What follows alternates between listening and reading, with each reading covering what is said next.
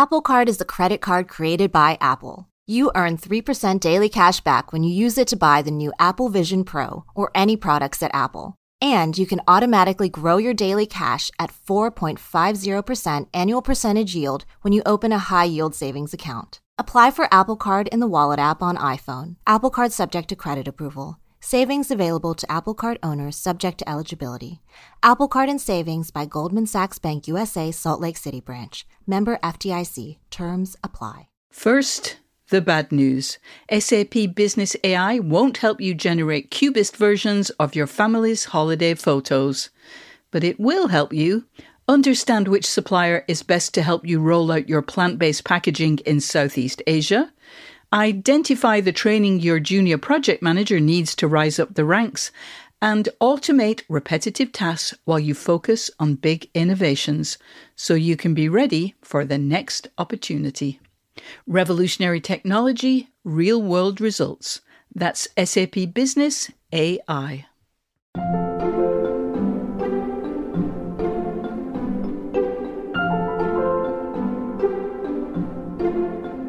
Words always give me melodic ideas, also rhythmic ideas because of speech rhythm. And, I walk around when I hear someone in the street and I hear them talk, I notate it in my head, what it would look like on a page. Time signature, what the rhythm would be, how, if you think of a pulse behind what people are saying. Welcome back to Working. I'm your host, June Thomas. And I am your other host, Isaac Butler. Isaac, it is always a pleasure to see you and to talk with you. But tell me, whose voice did we hear at the top of the show? We heard the voice of composer and jazz legend Anthony Davis. And why did you want to speak with him right now? Well, part of the reason is that, he's a titan in his field, and his press reps approached us and said, hey, do you want to interview Anthony Davis? And anytime you have the opportunity to interview someone of his stature, intelligence, and artistry, you should take it, right? But the reason why they brought it to our attention is that his first opera, X, The Life and Times of Malcolm X, which premiered in the mid-'80s and has sort of not been remounted very often, now has a new production that began in Detroit and then bowed at the Metropolitan Opera this fall. And so since that was coming back, it was a good opportunity to speak with him. Amazing. I cannot wait to hear that conversation. But tell me, Isaac, is there some exclusive content just for Slate Plus members? And if so, what will they hear? There is, June. There always is. And so it turns out that Anthony Davis is a big sci-fi head, and so am I. And so when I learned that he is working on a long gestating opera adaptation of Ursula Le Guin's extraordinary The Left Hand of Darkness, I just had to know more. So we talked about science fiction and Samuel Delany and Ursula Le Guin and other new wave authors, and some of the challenges of adapting a work in which people change physical sex for an opera in which people have to sing in a specific vocal range. Just hearing about that challenge, I just know that the great mezzo Jamie Barton, who's been a guest on Working, would love to be involved with that. What a treat. If you're a member of Slate Plus, you'll hear that conversation at the end of the episode. And if you aren't, it's super, super easy to join. As a Slate Plus member, you get to hear extra segments on this show and others like the Culture Gabfest and Amicus. You'll get bonus episodes of podcasts like Slow Burn and Decoder Ring. And of course, you'll never hit a paywall on Slate.com. To learn more, go to slate.com/workingplus. Okay, let's hear Isaac's conversation with Anthony Davis.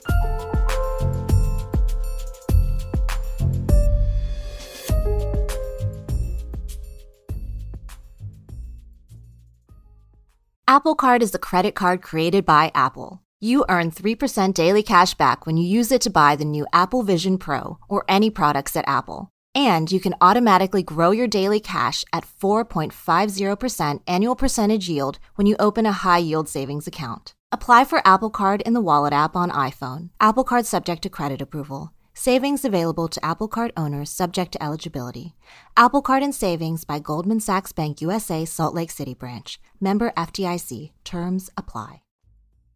Anthony Davis, thank you so much for coming on to Working to talk about your process. Oh, thank you.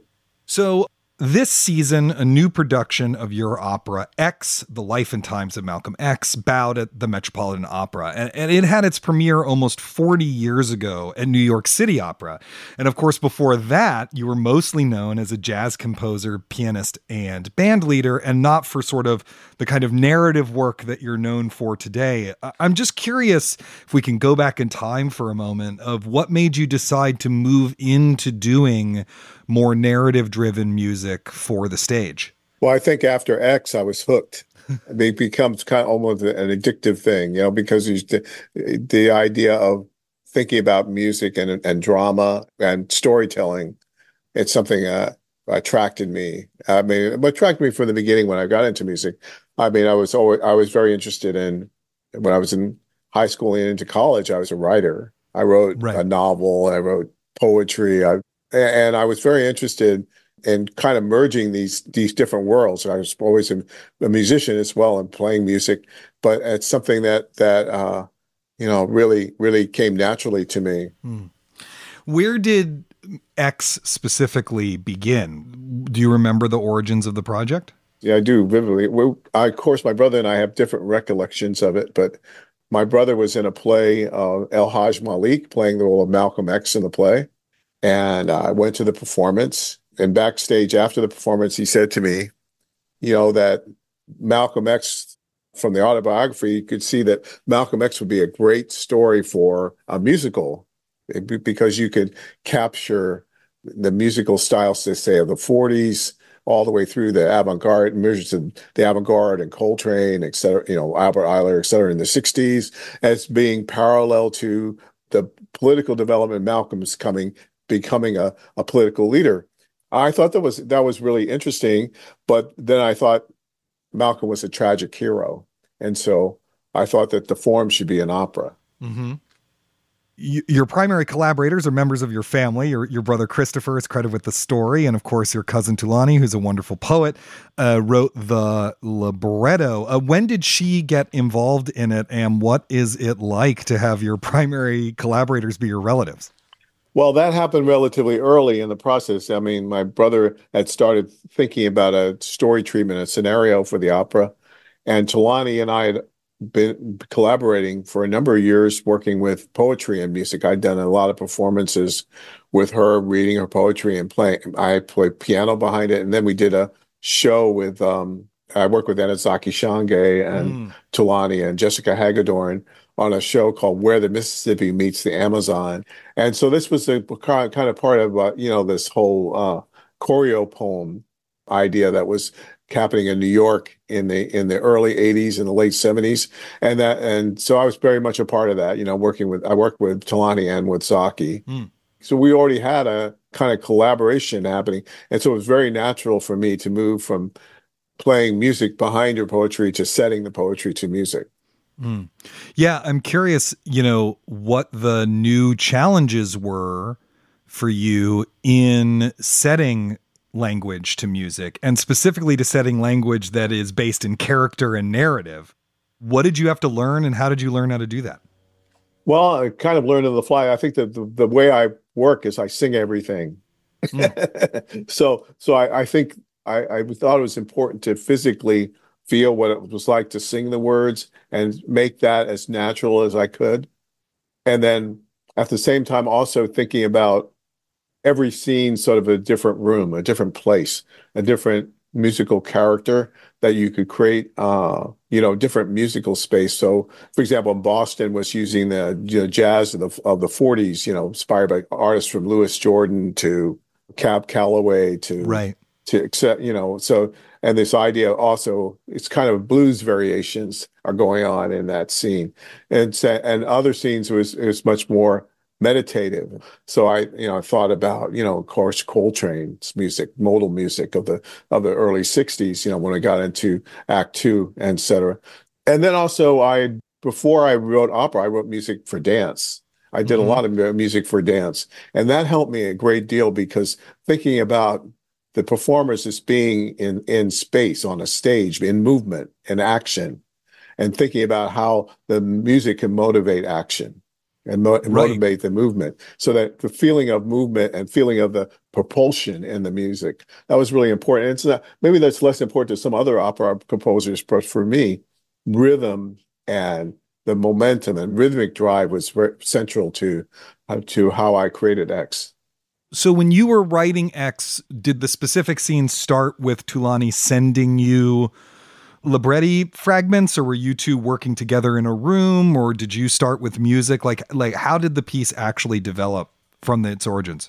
Well, it developed all kinds of ways. I had some preconceived music that actually came from some of my dance collaboration music. I mean, I had written a piece called Walk Through the Shadow that was done in my on the album Hemispheres, which was my collaboration with Melissa Fenley, a wonderful dancer and choreographer. We did it BAM.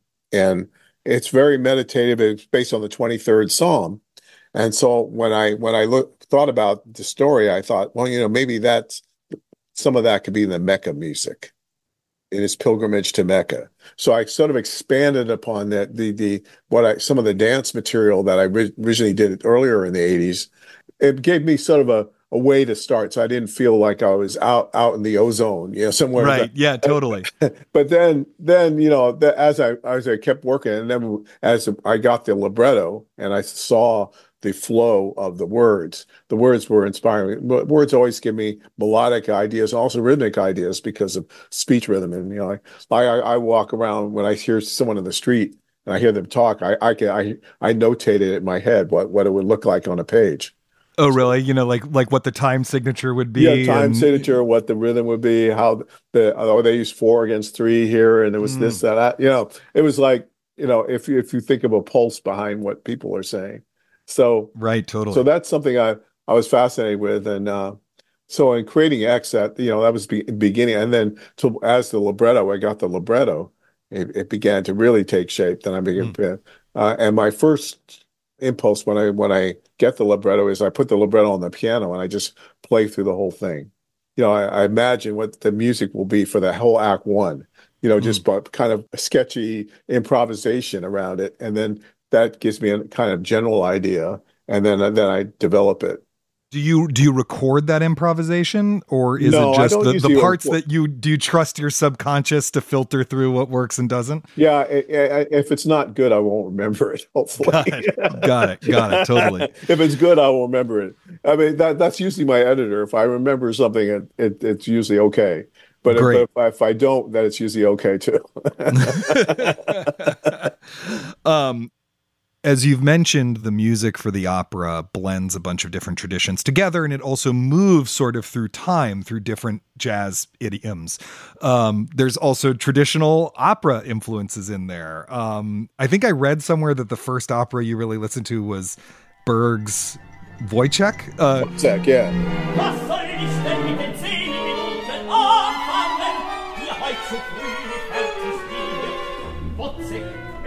Yeah. And I feel like you can tell that's an important opera to you in there and in parts. I'm just curious about, like, obviously those traditions live inside you, but it's one thing to do that and it's another thing to squish them together and to make a piece of music that involves both. And I'm just curious about how you conceptualized and thought through doing that. Well, Berg, I mean, I was in college. I went to see, they did at Yale, they did a concert version of some of Wozzeck, and it just wiped me out. I couldn't believe the music. But I think also because of how the music is so tied to the drama. And then the startling use of tonality that happens when all of a sudden, after all this other music, there's something very simple happens, and then devastating impact that has. So that's something that I always thought of, the contrast, the idea of that tonality can be startling thing too. But also I love Duke Ellington and Billy Strayhorn and Charles Mingus was a huge influence on me musically. Yeah. And putting those worlds together, I never think of them as separate. Right. I don't think I'm doing genre. Like think of a genre.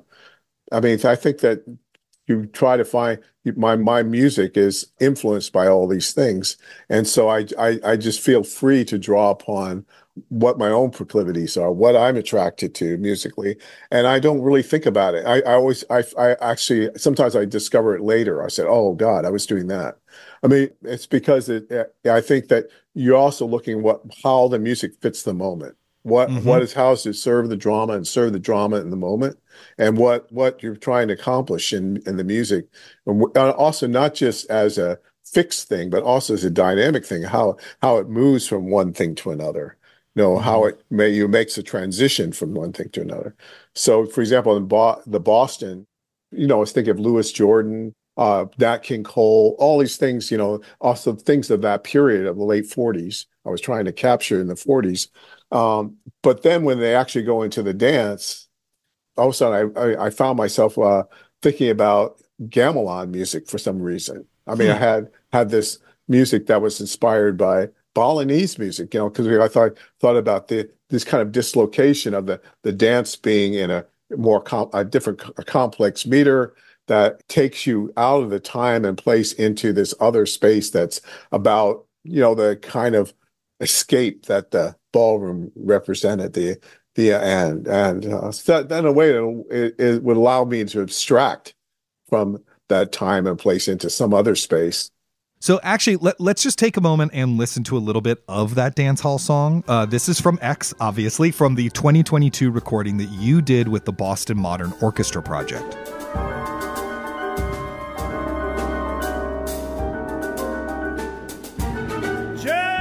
What did you take from gamelan music? Was it the rhythmic structure, or was it, the chords, or, what is it that found its way into that? Well, the rhythmic structure, I couldn't the harmony because it's microtonal. It's not right. Yeah, exactly. But I think about what it was. I remember going to a Wying performance at Wesleyan. I actually studied South Indian music, not Balinese music, but I would go to the gamelan performances.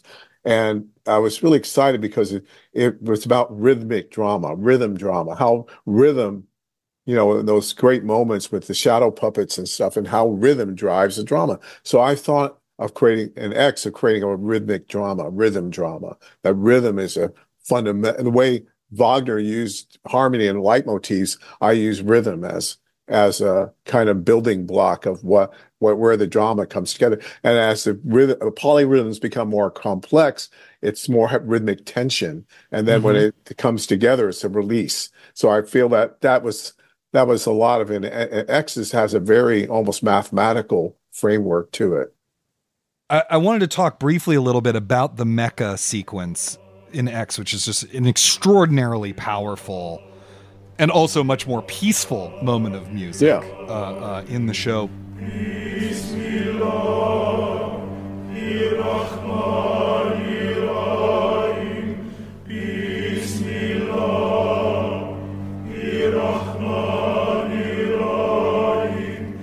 You mentioned that some of its roots were in earlier dance pieces you had done.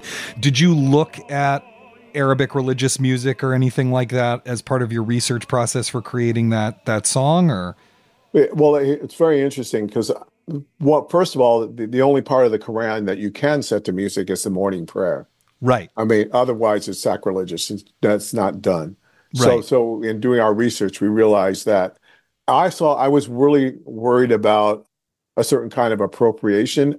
I mean, I was going to do kind of music that came from my ideas, my own setting of it. I mean, actually in the performance at the Met, it was very interesting. Of Kamir El-Safar, when he played his trumpet solo, he's actually playing the melody of the morning prayer in a solo over the pattern. So it's very, very, that was exciting to me because he brought that from his culture, et cetera, and I had very close Muslim friends like Abdul Wadud, great cellist who played with me a lot. And I spoke with him, and he would pronounce the words and thinking about the words and everything. It was funny when I first did the workshop of the opera, all these people complained that the producers that the Mecca scene was too long. And at that point, I hadn't had the morning prayer in the beginning. I just had the pattern and then the I have come so far. The aria comes in. Okay. But what I realized that it was so different from the music of the rest of the opera that you had to be in it more. That you, in a way, you had to leave the other stuff behind, leave the other world behind, which was what we was doing, going to Mecca, leave that world behind and embrace this new world. So you had to let the world sit. So when I did the final version of it, when they were saying I should make it shorter, I made it longer because I added the morning prayer to it. But they said, "Oh, it works so much better." I said, "Yeah, because I made it longer." Right. So it's funny. So like what they knew was that something wasn't working, but they didn't know the solution. They didn't know what it was. They didn't know what the solution was. And that's the thing you have to trust yourself about, because sometimes people will know what's wrong, but their solution isn't what should happen, because, and that's something I realized when I was doing it. And when it was so exciting when I discovered that, and we did the morning prayer and I put that in, that then it became, it's a special moment. And then when Robert, what the designer did in the Met, when the lights come down, and it's great. It's inspired by the mosque in Cairo. Right. Yeah. So it's beautiful and so otherworldly, Yeah. We'll be back with more of Isaac's conversation with Anthony Davis.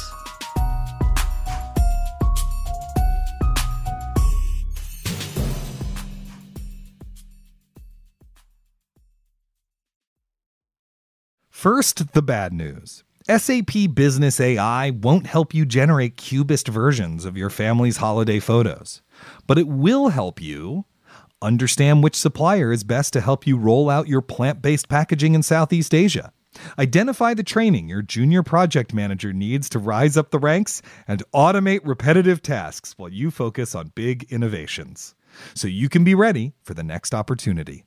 Revolutionary technology, real-world results. That's SAP Business AI. Apple Card is the credit card created by Apple. You earn 3% daily cash back when you use it to buy the new Apple Vision Pro or any products at Apple. And you can automatically grow your daily cash at 4.50% annual percentage yield when you open a high-yield savings account. Apply for Apple Card in the Wallet app on iPhone. Apple Card subject to credit approval. Savings available to Apple Card owners subject to eligibility. Apple Card and Savings by Goldman Sachs Bank USA, Salt Lake City branch. Member FDIC. Terms apply.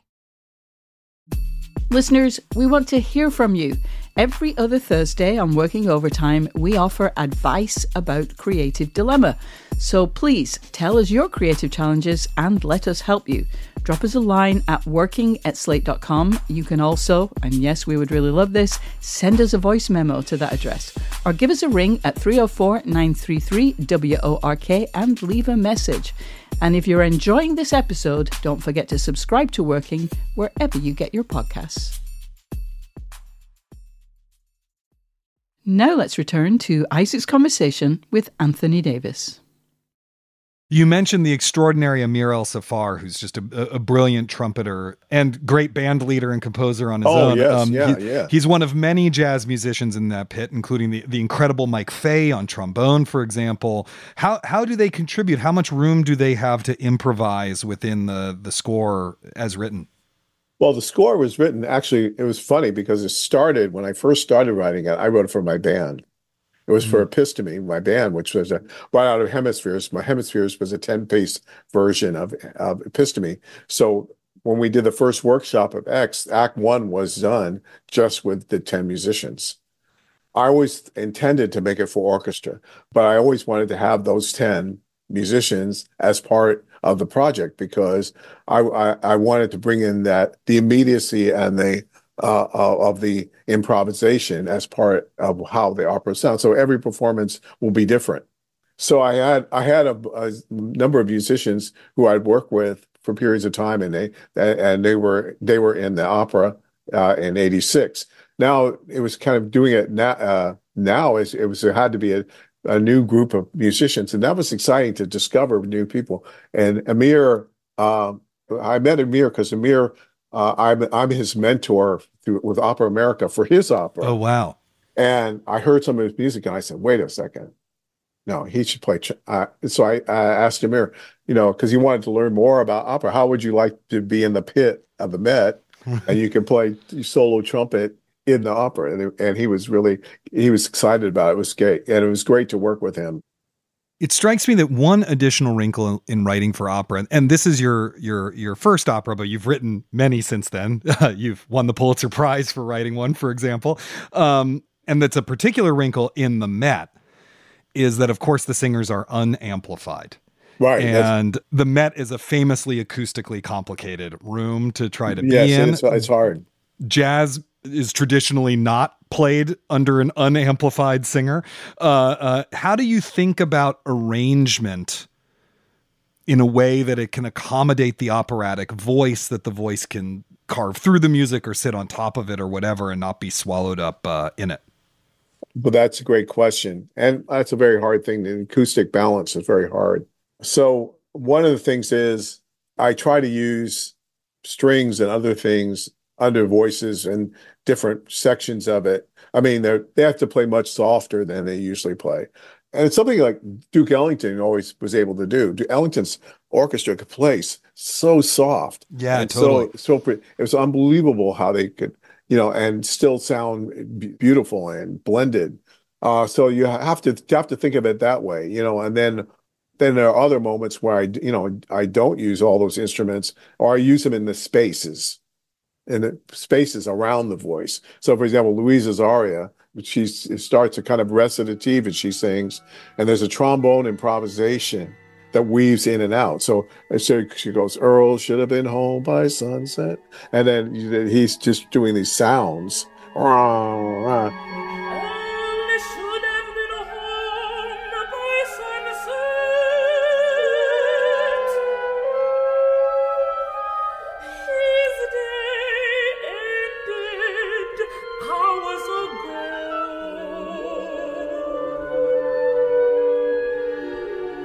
But I'm always aware of trying not to cover the voice, I'm thinking about it.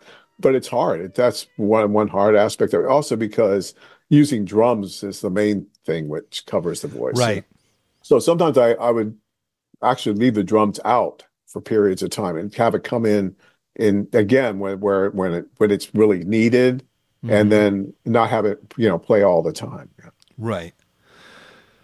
Malcolm X, Amistad, Central Park 5, obviously you are a political artist. There's a political soul, within your work.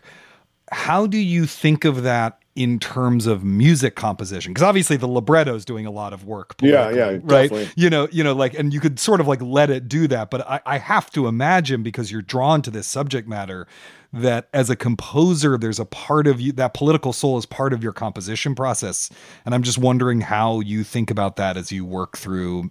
Well, it's really part of who I am, because I was very interested when I was in high school, even going back to the 10th grade, that 10th grader. I was very fascinated by politics and really interested. And in fact, I thought if you'd asked me then, I would say I was going to be a lawyer and work in civil rights. That's what I was going to do. Okay, so I was very passionate about it, something I thought. Then I realized when I was in college, I started to realize that maybe my role was to do activism through music. How can you do activism through music? And I remember starting when I was a freshman at Yale, was when the Bobby Seale trial happened in New Haven. So I wrote this piece, May Day, but it wasn't the May Day it's spring and it's beautiful flowers and all that shit. May Day was about revolution and stuff. Right. May the 1st, not May 1st. Yeah. I remember it was in 15. I wrote this weird, and it was a very powerful piece in it. It was fun, a way of kind of capturing, what that revolutionary spirit is, that to find that energy, that spark, that thing that stirs you. And that's something that I was drawn to early, and then when opera, I find almost an ideal way to work in that sphere. Like Malcolm's story, for example, or the Amistad, or in a comic way, Tanya, which was about Patty Hearst kidnapping. Right. So I try, but I find those things they're fascinating to me because they're always a conjunction of culture and politics.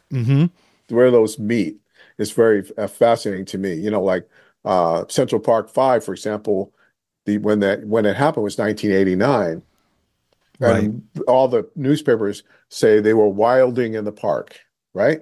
Mm-hmm. And where does that come from? Because they were singing "Wild Thing," Huh.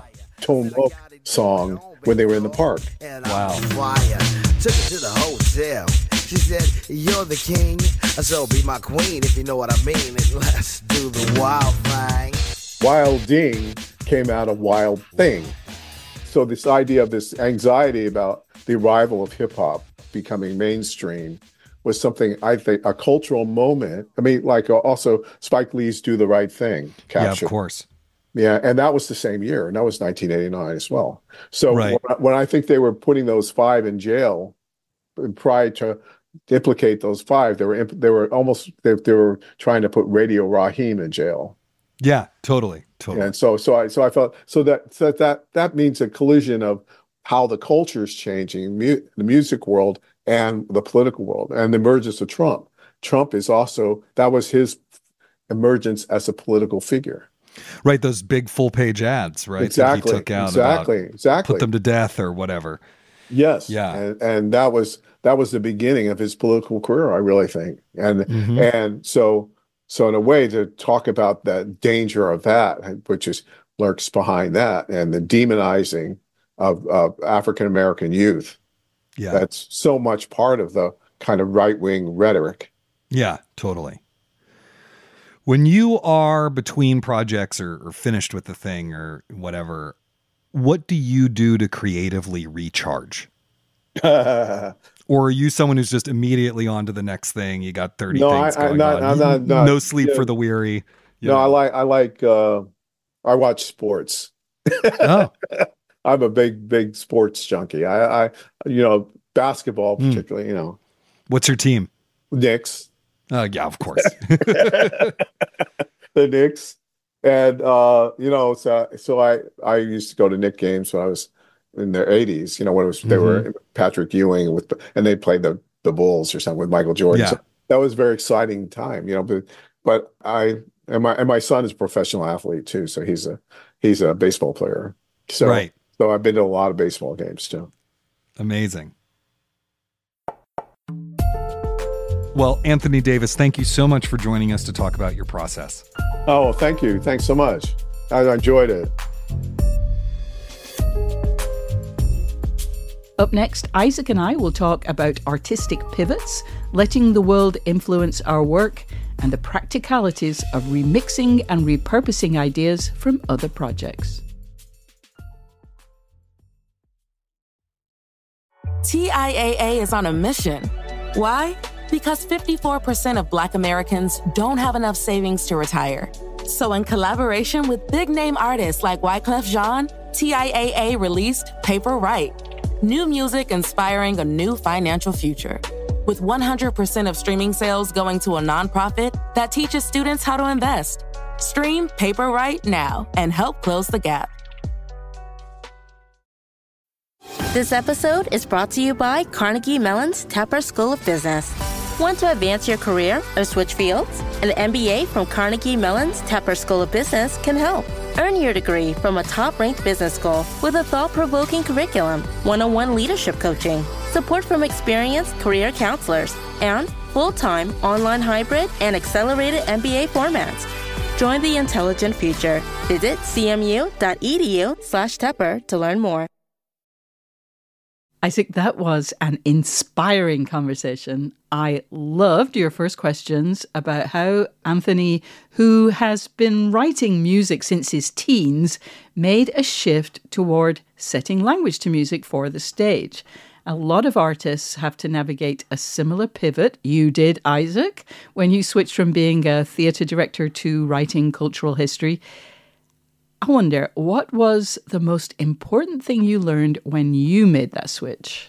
Well, I mean, there's all sorts of craft stuff I learned, of course, but the thing that I really want to say, particularly for listeners who are considering a career or field change within the arts, is that I really had to learn to not be embarrassed by my past. I went to grad school, I was older than almost everyone else there, and they had read all this canonical creative nonfiction and sort of fiction that's popular in the MFA world. And I'd read very little of it, because I'd read a lot of plays. And I mean, I've read a lot of novels. I'm a well-read person, but, there's specific things that most people in an MFA program had read.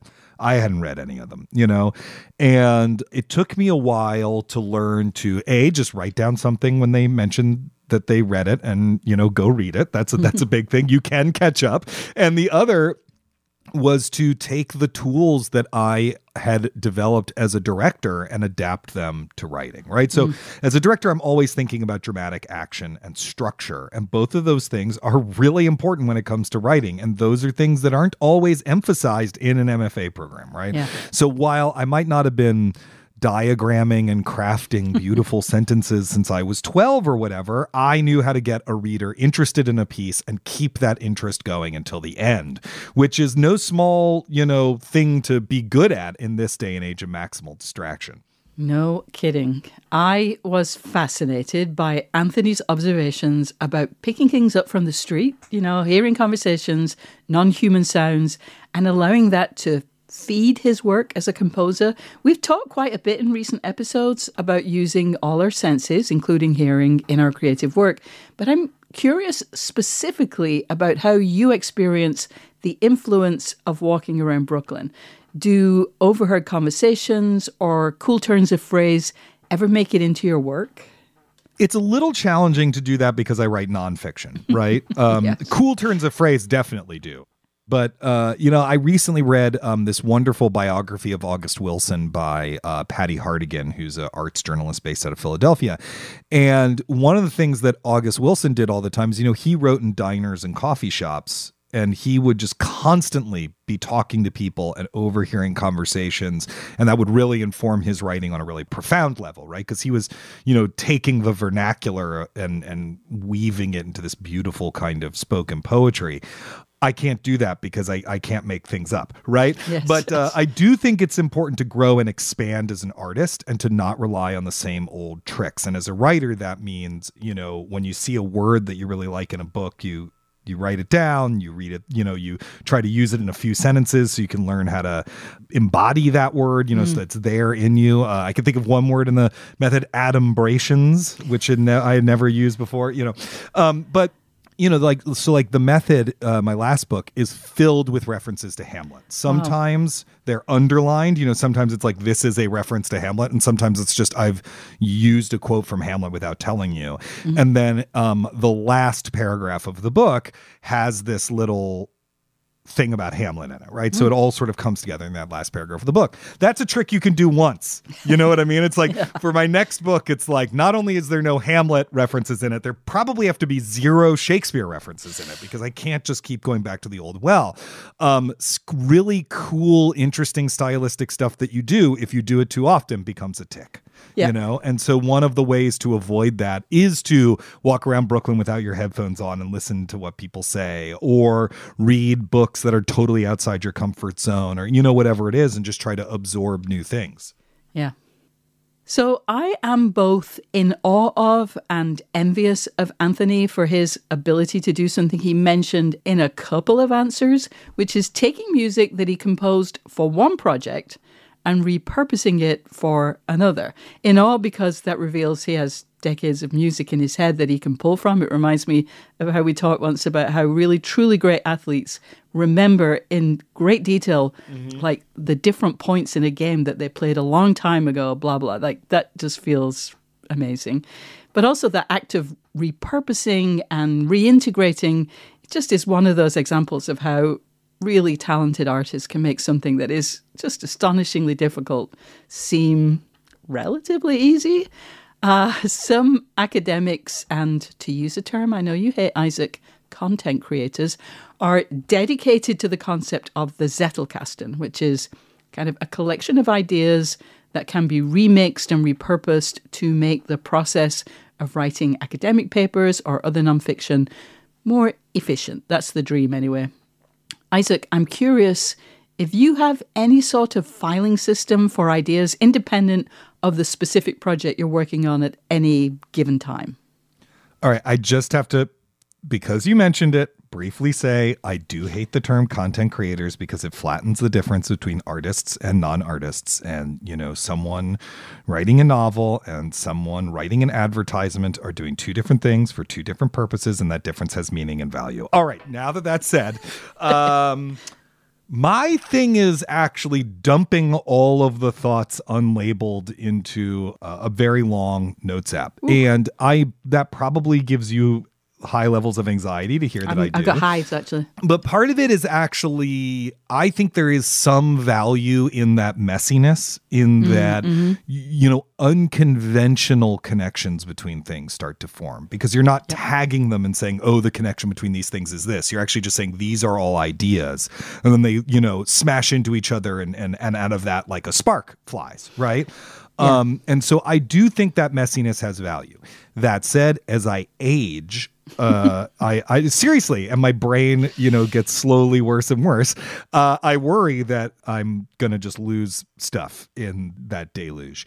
So I probably do need to come up with some system like Zettelkasten, but we've talked about it on previous episodes, and it does seem sort of like a lot of busy work, like it's like filing, which you normally pay a temp to do, but you have to do it, like a filing for your hippocampus or something like that. Am I wrong? It just seems like a really unpleasant task that's just busy work.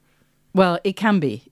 There are some people who definitely get so wrapped up in having the perfect Zettelkasten that they get lost in the busy work. And I agree with you that there's some value in messiness. The whole idea is to have ideas rubbing against each other, in close proximity, and you can connect those dots in different ways.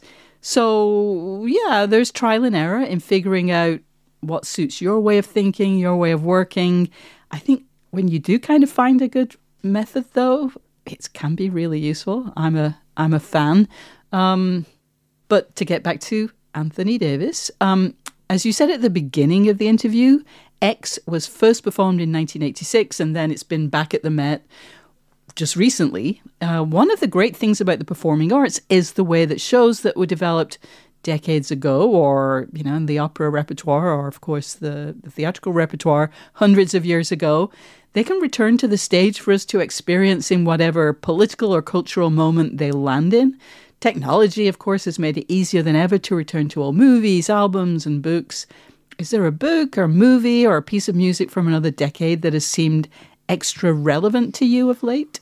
That's interesting. Relevance is such a weird metric, like, to give an example, I recently read Pushkin's Eugene Onegin, right, which is one of the first novels written in the Russian language by the sort of originator and greatest figure of Russian literature. And I'm not going to say that this story of a guy who kills his best friend in a duel over a girl feels particularly relevant to our day and age, but it's so rich and strange and funny because Pushkin is making the rules of the novel up while he's writing it. There is no template for him to work from.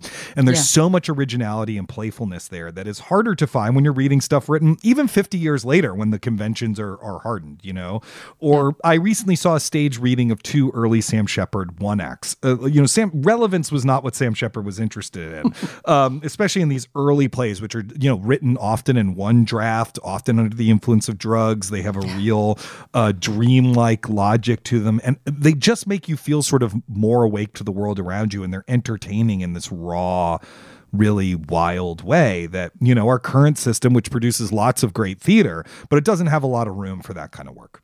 Yeah. That's it. While we're talking theater, a play I return to every couple of years is Maxim Gorky's Children of the Sun, which is not a very well-known play of his. I mean, most people, if they know Gorky, they know The Lower Depths, which among people, including Kurosawa, have adapted to the screen. He wrote this play right before the failed 1905 revolution in Russia. Andrew Upton, who is married to Cate Blanchett, did a translation adaptation of it that is amazing. And I read that every couple of years because it just feels newly relevant all of the time. It is, in its story of wealthy aristocrats pursuing what they think is the common good, but in doing so are actually poisoning the world around them.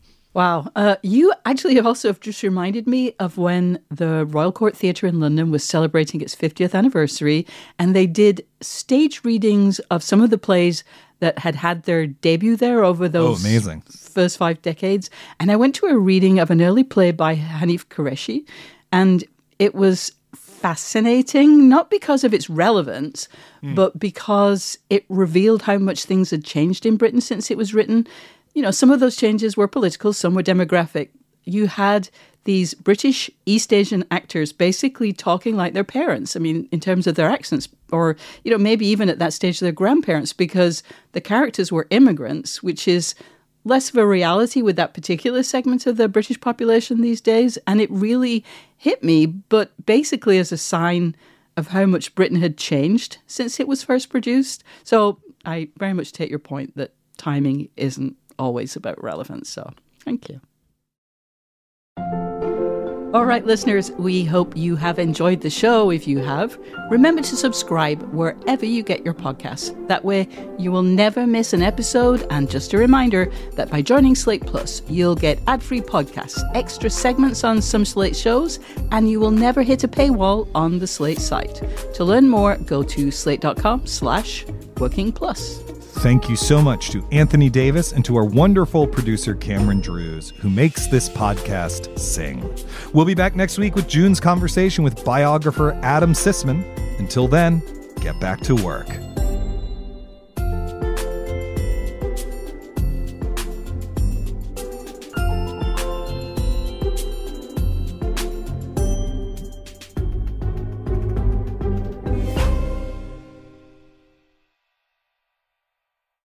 Every day, my employees get scam emails. I wanted to protect my business and clients, so I checked out CISA's Secure Our World. They've got 4 simple ways we can protect our businesses from online threats. Learn more at cisa.gov/secure our world.